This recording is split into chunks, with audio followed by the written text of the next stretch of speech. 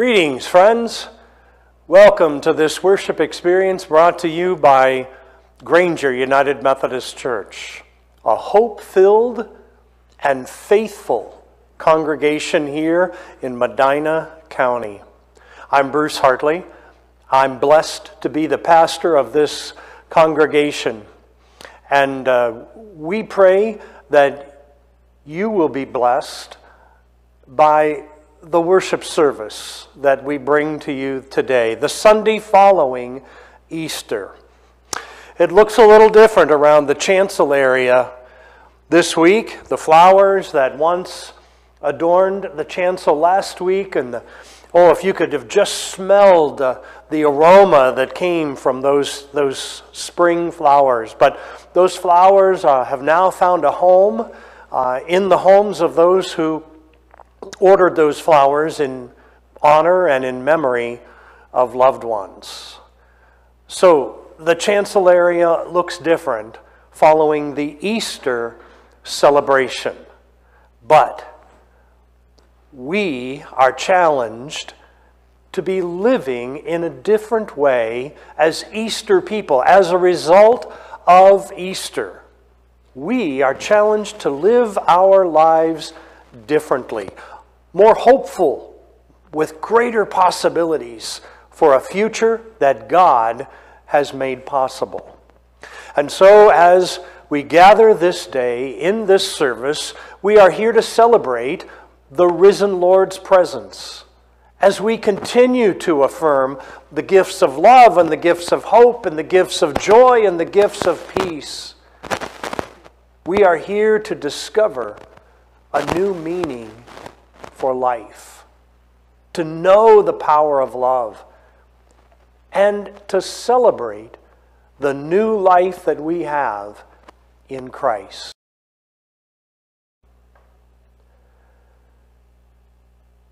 During the season of Lent, we offered or shared what we called cross stories.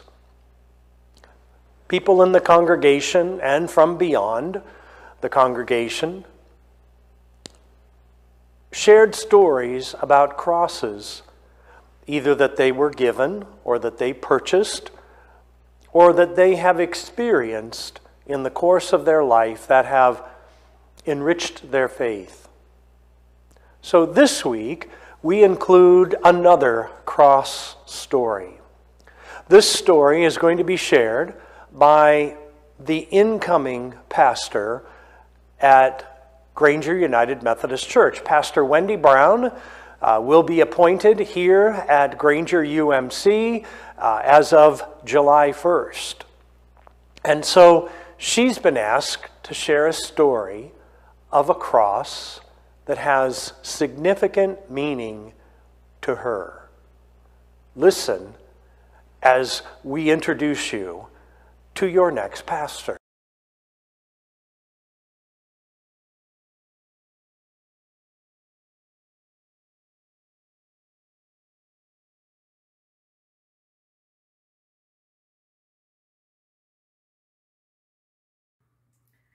Hi, Granger. My name is Pastor Wendy, and I have been blessed to be called to lead you as a community beginning in July. I'm thankful for Reverend Hartley reaching out to me and letting me know that you're doing these really great videos about crosses that I've been able to view about you and get to know you a little bit more on your website. And I have a cross I was going to share with you today. This is the cross I wanted to share. This cross is a new cross in my collection. I've only had it for about 3 years. The beauty of this cross is that it was made and given to me by a member of the Lakota tribe in South Dakota. The lady who gave it to me actually is a member of my church at Cornerstone in Elyria right now. I was blessed in 2018 to go out and on a missions trip with the Firelands Youth District and visit with the Lakota and bring them the gospel of Jesus Christ. During the week that I was there, I worked with 4 young ladies who couldn't afford to pay their fines and had been incarcerated for that. And they brought these young ladies out to the mission where we were, and I got to teach them how to sew. This offered them a skill that they learned, that they get to continue to earn money for their families so that they don't have any way to stay in poverty. They are able to lift themselves up out of the poverty that they were in. And that means so much to me to be in mission with other people. And so I wanted to share that with you today, that I enjoy the missions trips and I enjoy helping others, and I look forward to serving you and being in mission with you in our new community in Granger. I'm reminded that the Lord calls us to use our gifts given to us by the Holy Spirit, that we may go forward in mission to the world to bring the gospel of Jesus Christ. That it's not contained just inside the walls of a church building, but that it is in the hearts of the church that we get to carry it out into the world for others, that they may know and love Jesus Christ as well. So I look forward to meeting you and getting to know all of you, and I'll see you in July.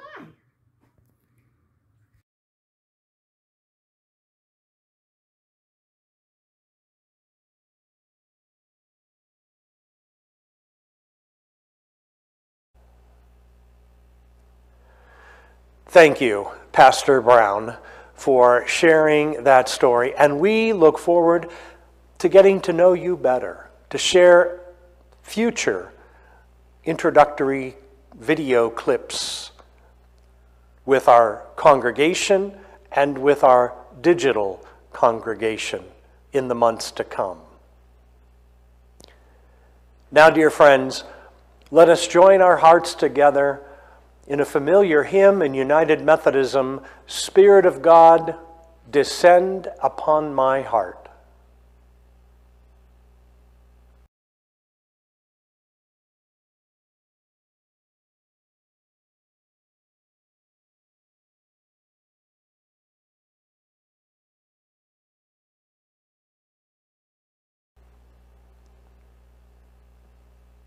And now, let us hear our scripture focus from the Gospel of John.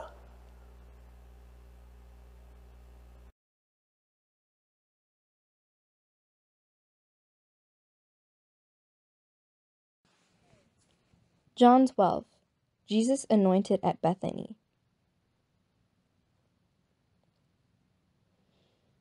"6 days before the Passover, Jesus came to Bethany, where Lazarus lived, whom Jesus has raised from the dead. Here a dinner was given in Jesus' honor. Martha served, while Lazarus was among those reclining at the table with him.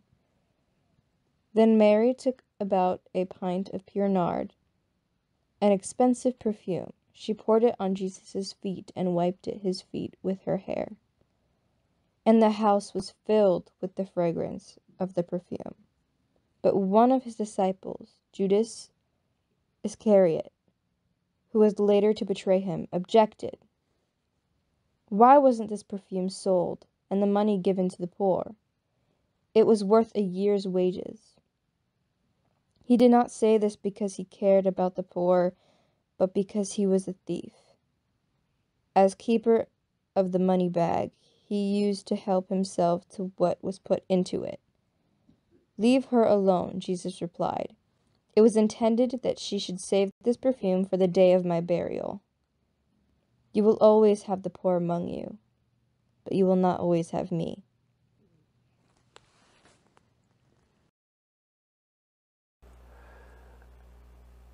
Thank you, Emily, for sharing the reading of the scripture on this day. We continue our worship experience with the sharing of our prayer concerns. And if you have a concern that weighs heavy on your mind, or a joy that you would like to share with the church and with future worship experiences, I encourage you to email that concern or that joy to the church office using the email office@grangerumc.org. And we will include that on our worship pray at home list, as well as future worship services. These concerns we bring to you. We want to pray for Sebastian Kunkler, who was hospitalized this week, Harold Simmons, Val Ewing, the DeMeza family. Dee Stewart continues her treatments for cancer. Lisa continues her recovery from radiation. David Duke continues in the process of preparing himself emotionally and physically for a kidney transplant we are praying will come about later this year. We pray for Laura Beth Duncan, Doug Patty, Sylvia. We pray for Lily Yost and for Rita Claiborne. We also want to add to our list Corbin Taylor, who is awaiting some further testing for a tumor that has been discovered. The Michael Lawson family, who Michael grew up in Medina, but he is currently living with his wife and children in Austria, and I don't need to tell you, that's pretty close to what's going on in Ukraine and Poland and that region of our world. Carolyn Cernick is beginning treatments to improve her health, and so we pray for Carolyn. And I ask that you pray for two friends of the Hartley family. One is the Wesley Klein family in the recent loss of their adult son very suddenly, and also for Wes and Linda Klein's own personal health. And in addition, we pray for Wayne Rice, a dear friend from a previous congregation who has been discovered to have cancer that's metastasized, and he will begin radiation treatments in the coming days.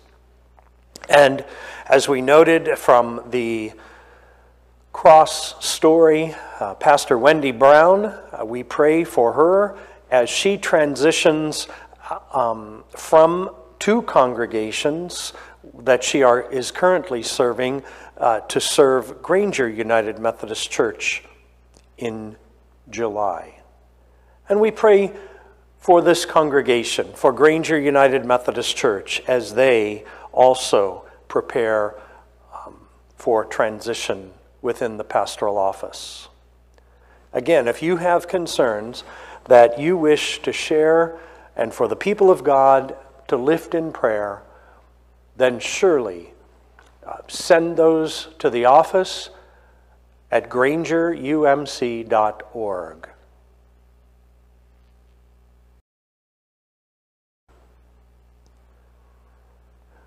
Friends, let us join together in the spirit of prayer. O God of glory, we gather this Sunday following Easter to celebrate your victory over death and your victory over the power of sin in our lives.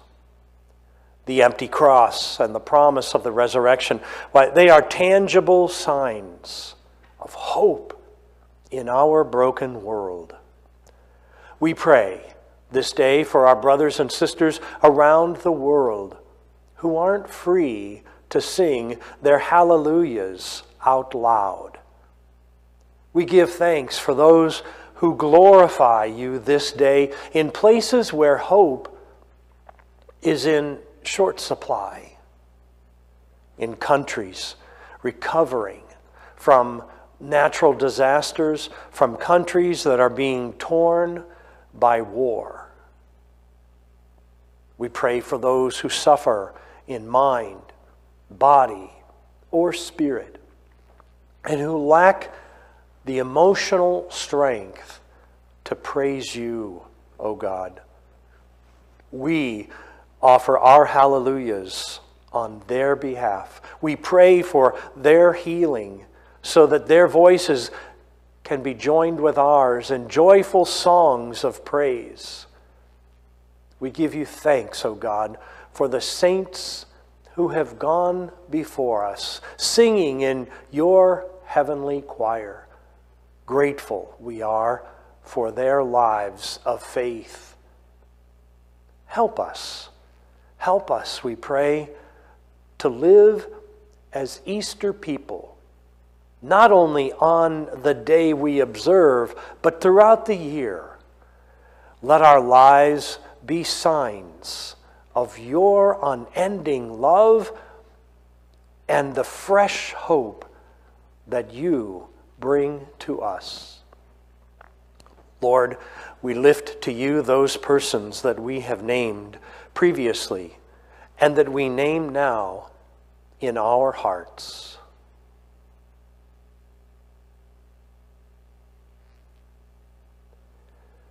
We especially pray for our brothers and sisters who are being affected by the warring efforts in Ukraine, for those that have sought refuge in neighboring countries, for those whose lives have been disrupted by the aggression that has come into their country. We pray, O Lord, that your Spirit would bring peace in this region of the world. We pray all this in the name of the risen Lord, Jesus the Christ, who taught us to pray. Our Father, who art in heaven, hallowed be thy name. Thy kingdom come, thy will be done, on earth as it is in heaven. Give us this day our daily bread, and forgive us our trespasses, as we forgive those who trespass against us. And lead us not into temptation, but deliver us from evil. For thine is the kingdom, and the power, and the glory forever. Amen.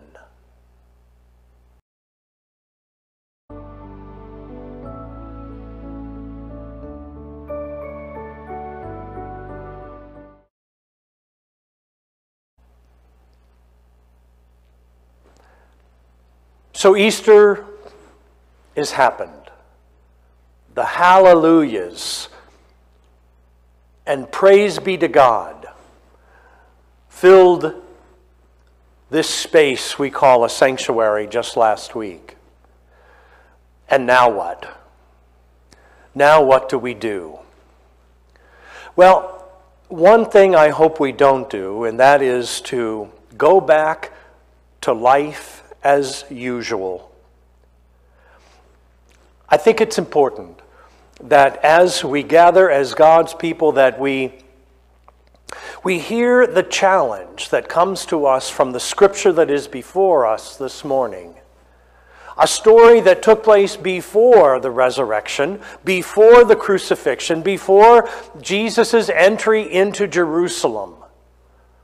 But it is in looking back through the lens of the resurrection and the crucifixion that we can gain clarity, focus on the lives Christ is calling us to live in a post-Easter world.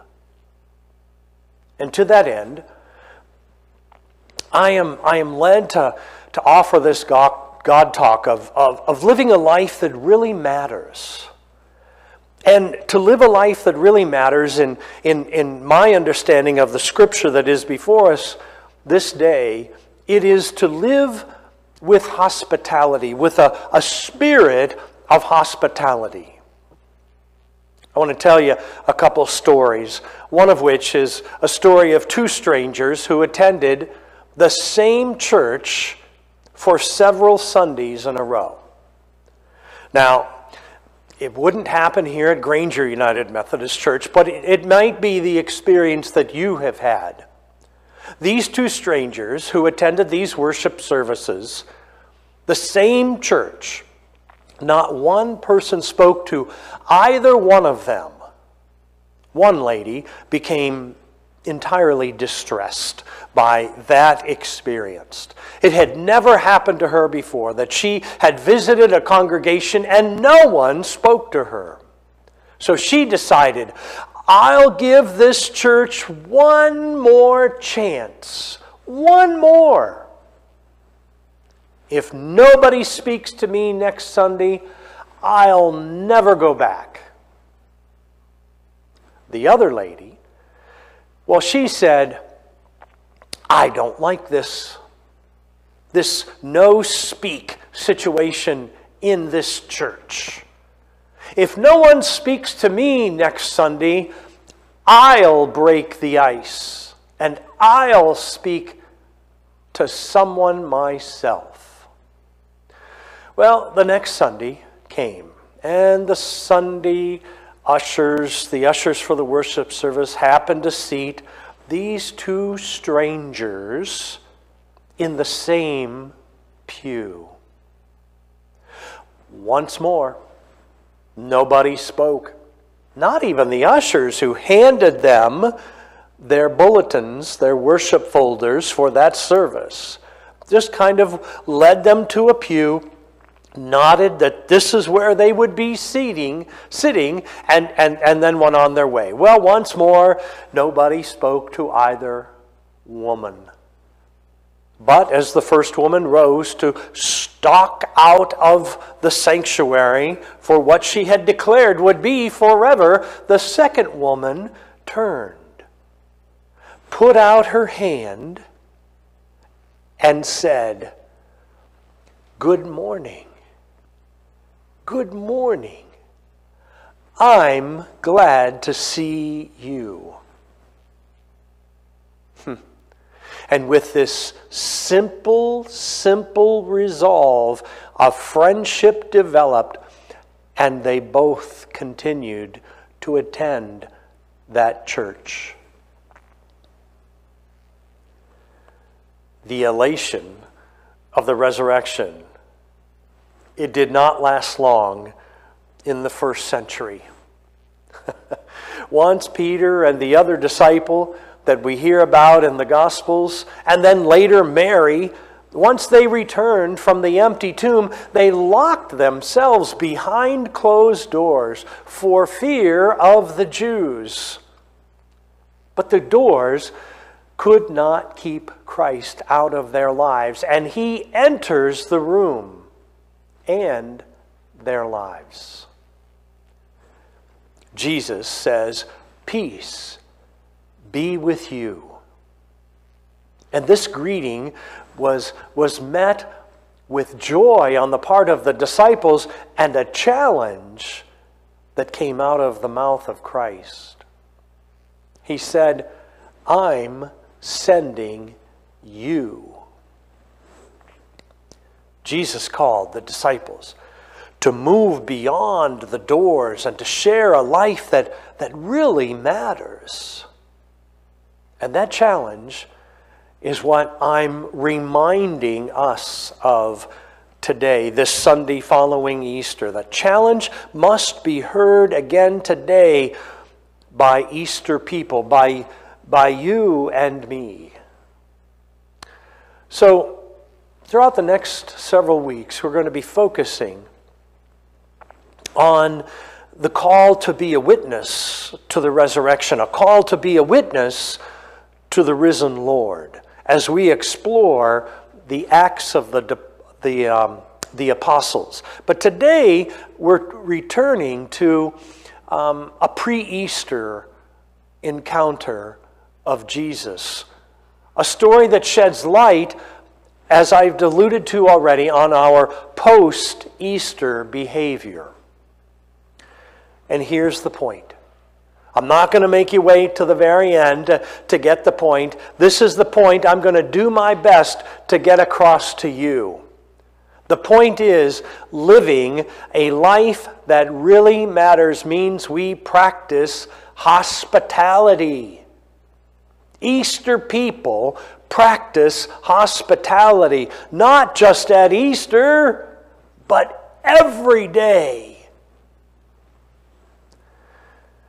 Now, the attitude of hospitality is evident in the gospel lesson that is before us today. Jesus is a guest of Mary and Martha and Lazarus at a dinner that has been given in his honor. Now, you may recall Jesus had restored Lazarus to life, and the family was eternally grateful, and each family member had a role to play in that gathering. Martha prepared the meal. Lazarus, we understand, entertained the guest of honor. Mary took the family inheritance of perfume reserved for special occasions, and she poured the whole bottle onto Jesus' feet. And then, kneeling down, she wipes his feet with her hair. I'm suggesting that it is in the spirit of hospitality Mary acts with a grateful heart. But immediately she confronts restrictive attitudes that were present in that room. Yeah, there was Judas. Judas is the first one to expose such an attitude that restricts hospitality. He criticizes the act as going too far.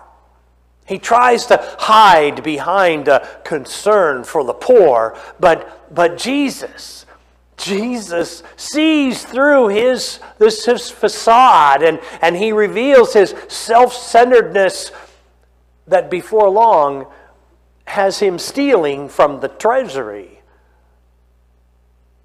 Hospitality is not always understood, and more often not met with a.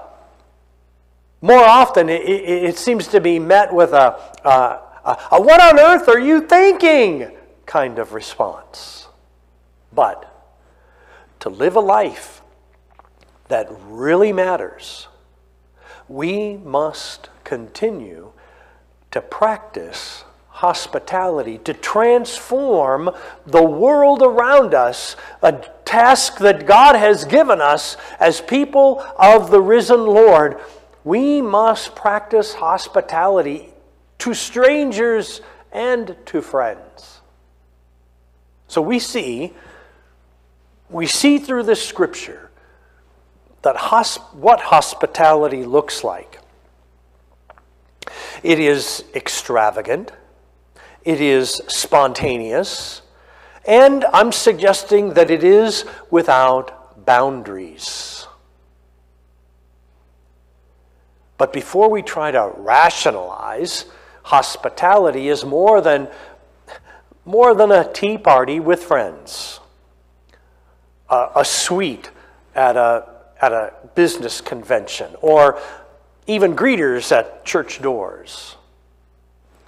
Hospitality, I propose, is a spiritual discipline and a moral obligation of all who call themselves followers of Christ. As Easter people, we are called to practice hospitality to one another, and to do so without grumbling and without seeking accolades or a pat on the back for doing what Christ has called us to do. There's a story told of Thomas Jefferson.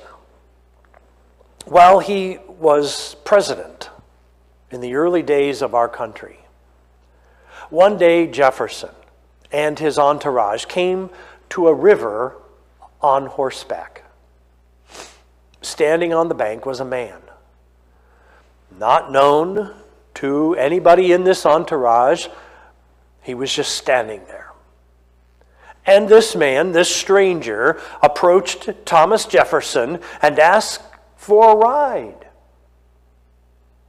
across the river. Jefferson gave him a lift up onto the horse, and they crossed safely to the other side of the river.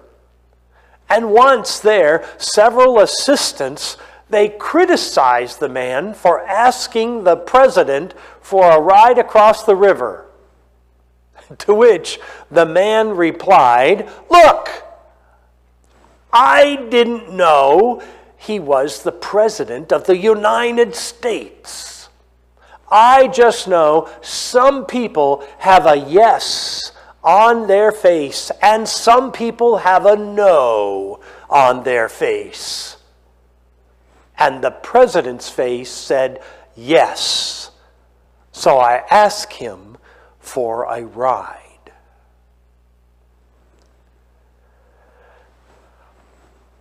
I wonder what your face says to other people.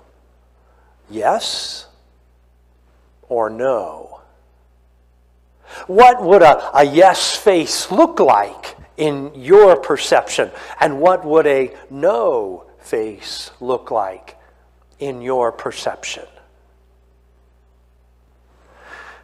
From our neighbors to the parking lot to the pews, the risen Christ is calling us to be a people with a yes on our faces, so that we welcome strangers into our midst. Hospitality. Oh, hospitality may be an attitude, but it is made real through actions. Hospitality doesn't have to be organized. It doesn't have to be programmed. It doesn't have to be formatted or dissected. Hospitality is expressed in random acts of kindness and spontaneous and extravagant to friends as well, and if not more, to strangers who are new to these surroundings where we may find ourselves. The most heart-stirring, toe-tapping music, the greatest preaching will not overcome a lack of hospitality. My observation over the years is that it is not that the church folk are in and of themselves unfriendly. They're very nice people, but rather too many folks in the church, well, let me just say it. Too many folks in the church think that hospitality is someone else's job. It's the usher's job. It's the greeter's job. It's the pastor's job. Really? Really? It's somebody else's job to be taken care of by people with titles, by people with training, by people who are on a specific committee or team in a church. No, friends. It's not left up to someone else to do that. As we put hospitality into action to live a life that really matters, we must avoid falling into the mindset that we get to decide who will receive our welcome and who will not receive our welcome. That is selective hospitality. You see, as Easter people, we must show all persons that Jesus is the way. Jesus did not give us the option of deciding whom we will welcome and whom we choose to ignore. Hospitality, it breaks down walls of prejudice that leads us to view others as inferior and different and dangerous, even unworthy of our time and attention. It is the mission of the church to bring people together who do not know one another. So what attitudes, I wonder, would have to change in order for us to completely embrace one another? Attitudes, you see, attitudes control our actions. What actions might we take?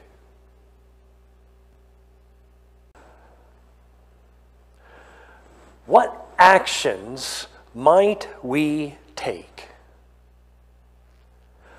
What if we greet someone in the parking lot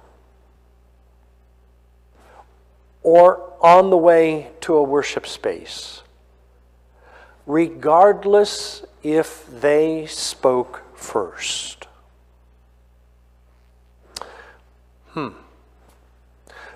What if we shared a bulletin with someone who may have missed them on the way into the sanctuary? As a parent, as we might see a parent who is juggling a couple of kids and all the baggage that goes along with that, diaper bags and little packets of activities for the kids to do if they're coming to worship for the first time, not knowing what their children might expect.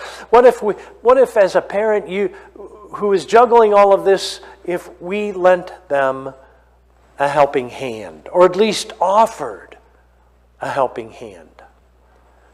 What if we offer to show a family where the nursery is, even if you haven't used it for years and years and years?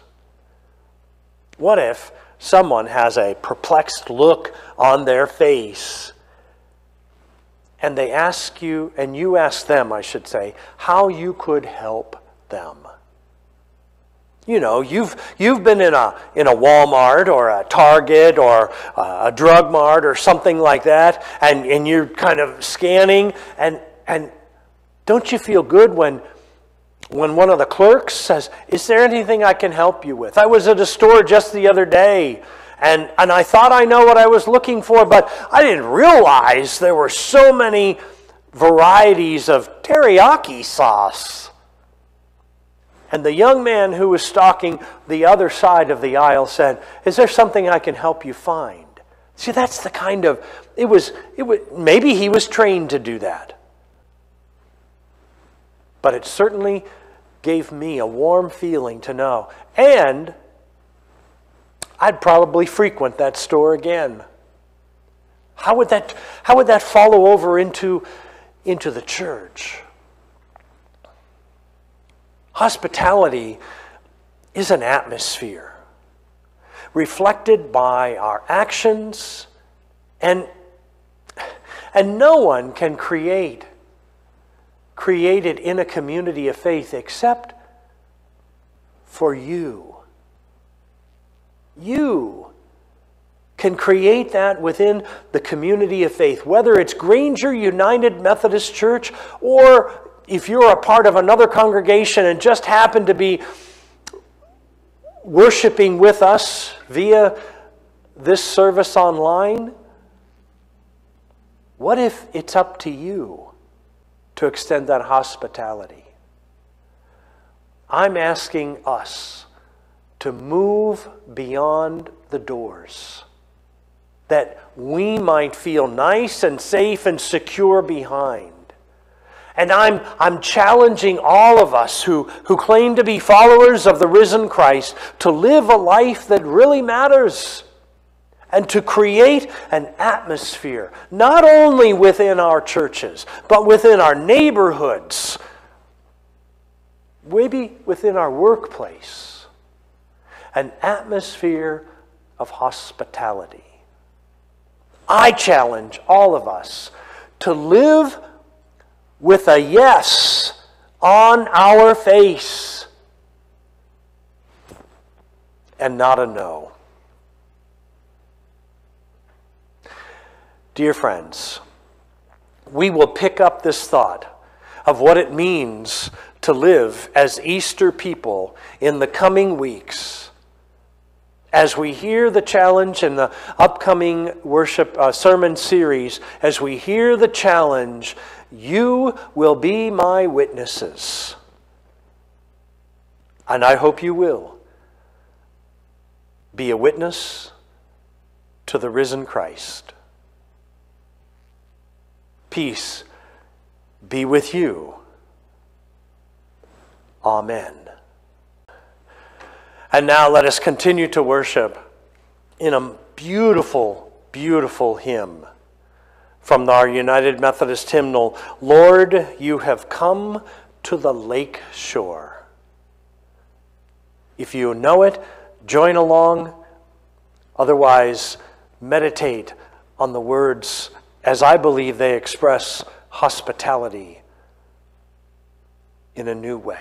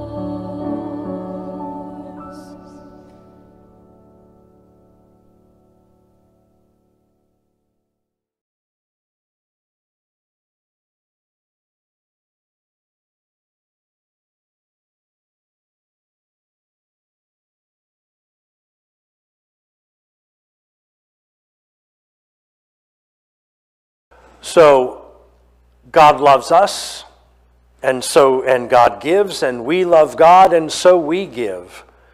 As we respond to God's love, I assure you that your offering last week empowered ministry within our congregation and also responded to the needs of our community.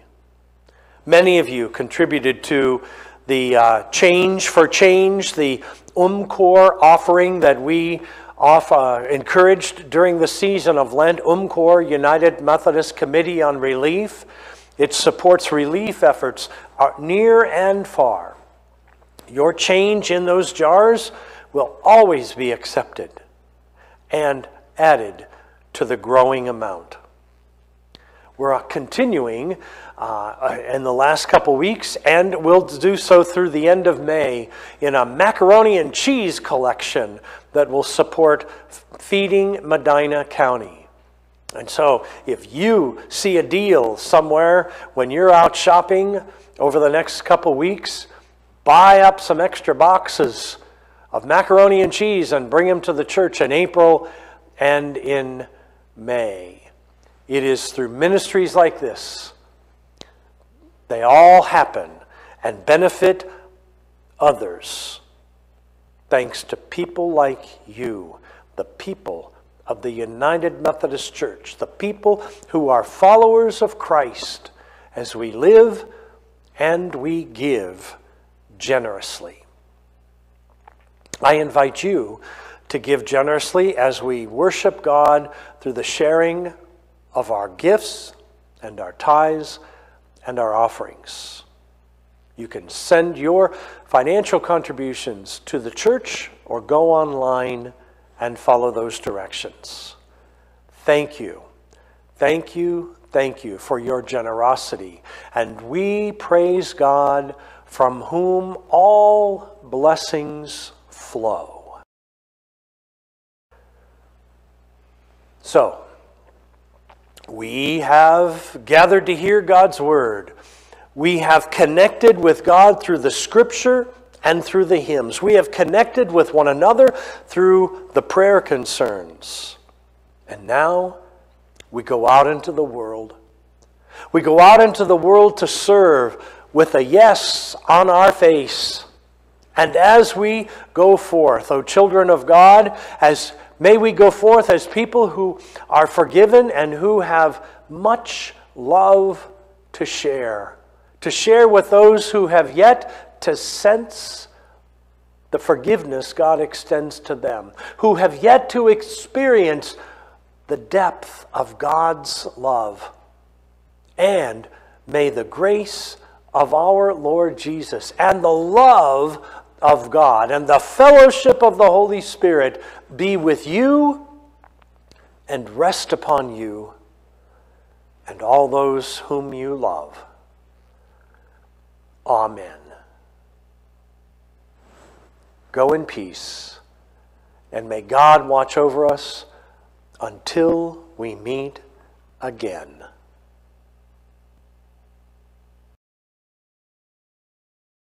Announcements for April 24th, 2022.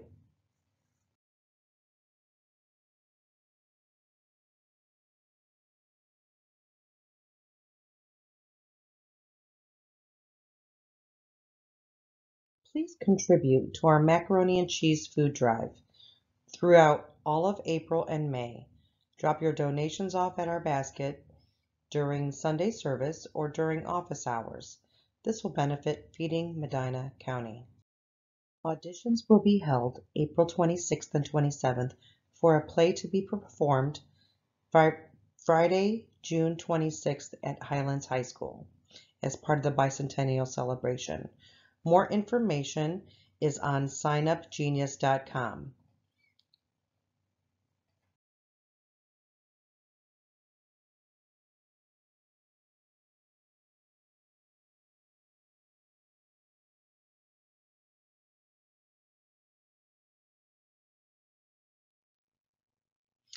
Wondering how you can help the people of Ukraine?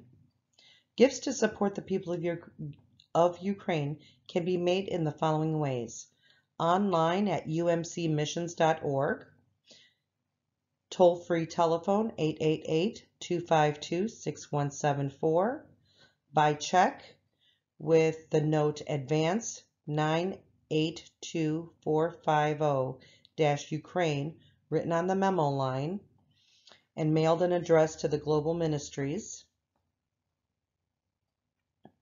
or through any, and you can be mailed that to any United Methodist Church. 100% of all advanced contributions go to the designated cause.